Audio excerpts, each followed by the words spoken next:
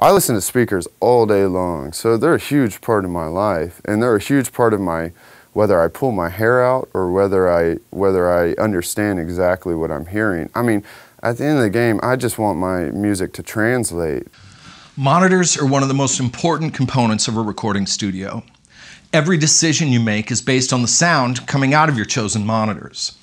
Every mic you choose, every decision where to place the mic, which preamp, dynamic processor, every synth sound, every drum sound decision, every performance is monitored through them. Everything is judged based on the sound of your monitors. Atom Audio offers 17 different studio monitors, as well as 6 different subwoofers that give you options for full range systems no matter the shape or size of your room.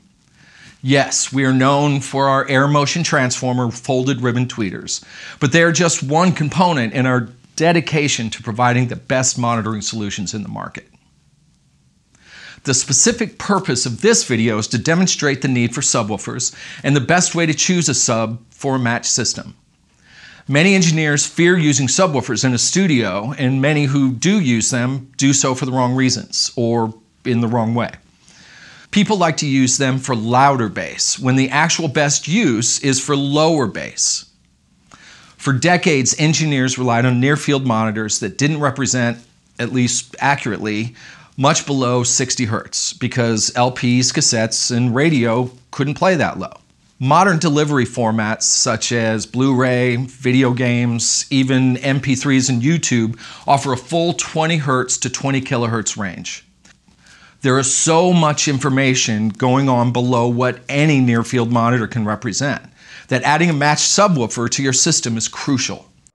Yeah, I'm a big supporter of subwoofers. I haven't always been a big supporter of subwoofers, but you know, when I started working here at Rubber Tracks, I got used to having our mains, which really give you a massive amount of lower extension and a balanced lower extension, which I think is really the key.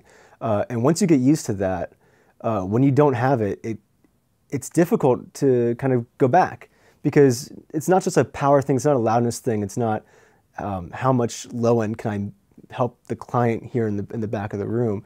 It's about getting that extra octave, octave and a half of extension at the bottom, so you can clearly hear your low end, your bass, exactly where it's sitting, your kick drum where it's sitting, but also more importantly, it makes your speakers work more efficiently. So you can then hear your mid-range much more clearly than you could before, which I think people take for granted often, that yeah, you may not feel like you need a sub, and then you're sitting there with your near fields or your monitors listening to them, and they're still trying to represent that low end that you're not hearing. So you pull up a sub into the picture, and now you're hearing exactly where you should roll off your high pass. Like, how far should you go with it? You're not just throwing one on and saying, yeah, all right, 80 Hertz, that looks good. You're like, oh no, it actually has to go to 90, or I only have to go down to 50 with this, and then it'll clean it up just the amount that I need it to. So yeah, having that extension it's invaluable to me. It's hard to work without it sometimes. In a room like mine, which is pretty tight and made out of brick and wood, I figured slightly more contained was the way to go, and I didn't really see the need for a subwoofer. And then I heard the Atom subwoofer, and I didn't realize what I was missing. Since we are talking about monitors that you can't hear, because this is the internet, in this video we're going to look at the quantitative. What instruments play at which frequencies, and what are you not physically able to hear without a sub, but will still make it into your final mix. For example, here's our frequency graph with a cutoff point for the near fields.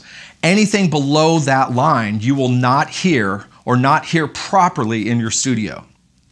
The fundamental frequency of the low E on a 4-string bass is 40 Hertz.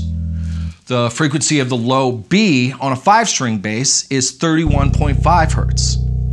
The wildly popular 808 kick drum is actually centered around 45 Hertz, yet extends much lower. Of course, with synth tracks, pipe organs, and all matters of explosions, the content can go really low.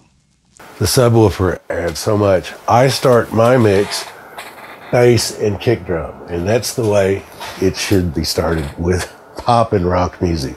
That is the foundation, the kick and the bass, and then the rest of the mix flows on top of that. The subwoofer gives me such a clear picture, audio picture of what the kick and the bass are doing, working together. And like I say, that's the foundation of the mixes I do. Here's an extract of a track that I mixed with a 24-inch kick and a 5-string bass that was impossible to make work without a subwoofer. You can see graphically here how the kick is living in the 40s with that bass jumping from the 60s to that low B around 30 hertz. Again, using a sub is crucial to make all of this work and work quickly. Without a subwoofer, it's all guesswork down there that the mastering guy is probably just going to chop off. Having that level of control that you can get with a subwoofer, if you don't have it, you're not going to be able to maximize your audio. So, you know, you may not be hearing it, but you may sit there and send your mix out to mastering, and it comes back and you can't understand why it's not louder or as loud as something that you're hearing on the radio or on Spotify or you know, you name it. And I think that has to do a lot with you're not hearing the detail in your low end properly. So, you know, you can't clean up those mistakes, and your mastering engineer can only do so much. So they're going to try to do as much as they can, but you know, it should be fixed as much as you can in the mix when you're mixing it. So knowing exactly how to fit those pieces of the puzzle together in the low end so that it really just locks in perfectly is what's going to help you create a better mix. When interviewing Aaron, it reminded me of a track I mixed where the bass guitar was tracked remotely. As you can hear, it's a very articulate part. I was maxing out the master bus whenever I got the notes anywhere near audible in the mix. It turns out that the guy who tracked it had both a direct track and an 18-inch bass amp mic'd, then summed them together. When I got in my own space with a sub, the entire room started shaking because all that content in the 20s, as you can see.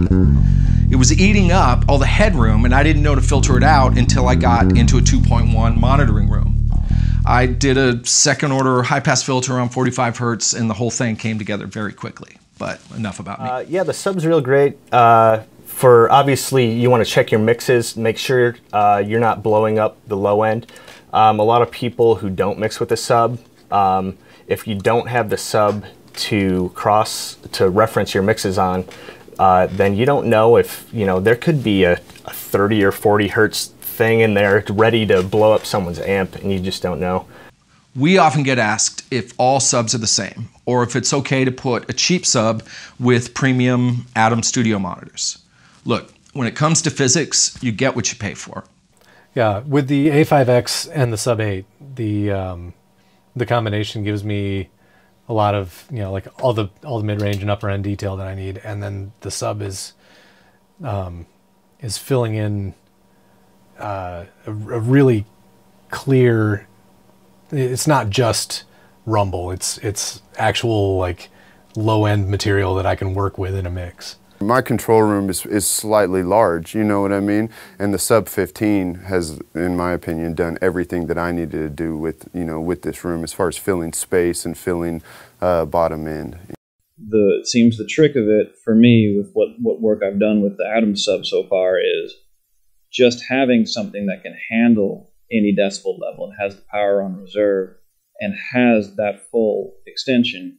I've got it turned down to almost nothing, and it adds like 3 extra octaves on the bottom of everything I'm hearing in the best possible way. Yeah, I'm sold. The 2.1 thing, even in the tight space, I'm sold. You know, when you're picking your sub, I think a lot of people don't understand that, you know, you need to have a really good sub. If you get a bad sub, you're just going to end up with noise. It's just going to be like that one note, low end, woofy, muddy sounding bass. It's not going to give you the clarity that you need. So having a sub that's so efficient as the Sub 10, you know, lets you hear those individual bass notes going down and the harmonics and everything. And the fact that it's so quick allows you to be able to then also hear, you know, your kick drum versus the bass and all of that. So having that, having that power, and it is really powerful. And we're not in a small room. You know, we're in a pretty nice sized room here. It's important. And the amount of power that comes off of that thing is really impressive. Physically moving air to produce accurate sound is what we do, and there is no difference with a subwoofer. So no, not all subs are the same, and they are just as important as your tops. It is important to match the sound pressure level, or SPL rating of the subs, with the tops. For instance, we know our A7X plays in a max SPL of 114 dB per pair, so we want a sub that matches that SPL. A common mistake is to try to save money and get a small, cheap sub just to add some thump. Here, we are playing pink noise through a pair of A7Xs and a sub 7. When played at a low volume, the system is fine, but as we turn it up, you can see the low end drops off because the sub 7 maxes out way before the tops do, and the louder we play it, the less flat it is. Here, we're going to do the same test with our A7X, but with a properly SPL matched sub 10. You can see at any volume level, the response remains whole.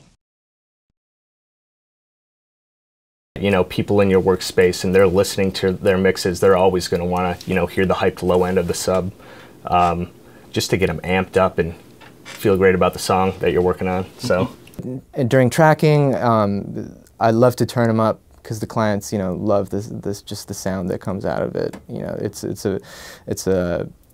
it makes people exciting, and that's what you want in a studio environment. You know, to keep that excitement going.